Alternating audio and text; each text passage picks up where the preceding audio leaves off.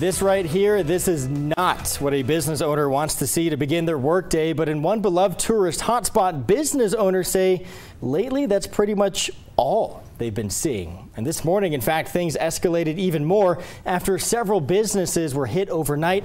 Tamara Lopez joins us once again from Old Town. So Tamara, people are not happy to say the least. Yeah, Trevor. So right now we're outside the shop at Old Town, but you can see there's no shoppers here tonight because the front entrances are boarded up and there's still caution tape around the entire building.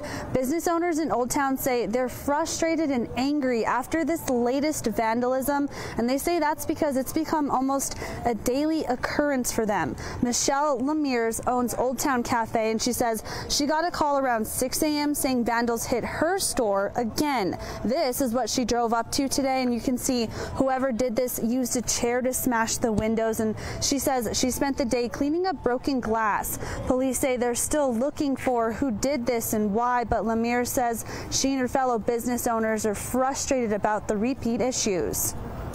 This is the third time my windows have been broken, and you know, one would just be one pane, but this is something especially in a room that size, to have all of it broken.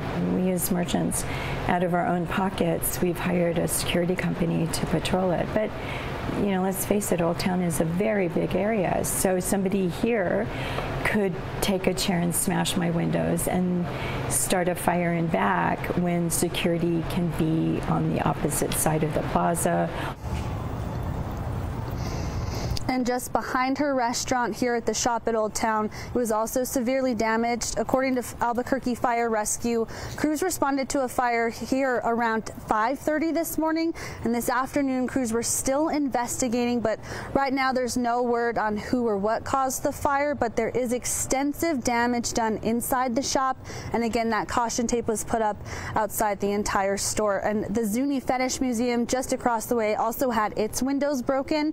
An employee there told us that he saw rocks next to the broken windows and believes someone was throwing them at the window trying to break in.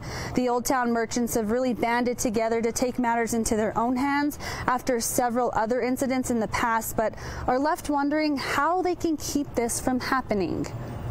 I don't know what more we can do other than just keep persevering and not let it overtake you know, our passion, which is New Mexico and Albuquerque and the businesses that we own. We've really tried to educate ourselves as merchants about, you know, security concerns, whether it's lighting or cameras.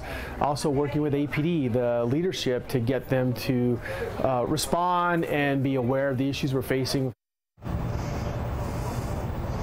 Caseta says that he has also been in contact with State Speaker of the House Javier Martinez, who represents the Old Town area. Martinez said in a statement that he's talked with APD about setting up a tactical plan here, adding that his office is going to continue to monitor the area closely.